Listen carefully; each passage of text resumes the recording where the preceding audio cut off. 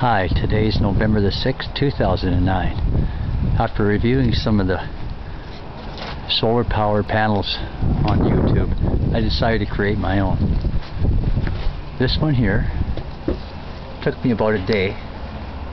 As you can see, it's about 170 degrees Celsius, or Fahrenheit rather. And I got a little computer fan in the corner. Hole that runs into my shed. This is all 3/4 inch PVC, and I just put it in an old window that I picked up at Habitat for Humanity, and it really works. Just convection air. At the bottom it just draws the air from underneath, the cold air, and up at the top the air comes out, convection.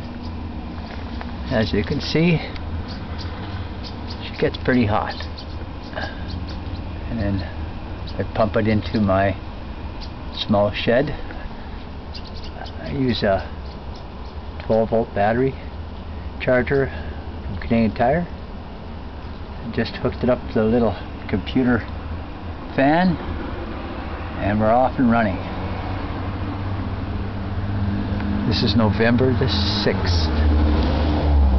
Thanks for watching.